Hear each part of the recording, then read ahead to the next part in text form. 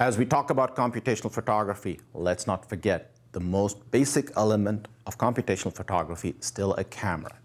Camera like this one. This was actually built in the mid-1950s and was given to my father by his father, and I was lucky enough to get it from my father recently. This was the first camera I ever used to take my first ever picture. The bottom line with all cameras is they're still the same in principle. What they do is they capture rays of light and get it to a sensor, which could be a digital sensor or film, and that pipeline is then used to create a photograph.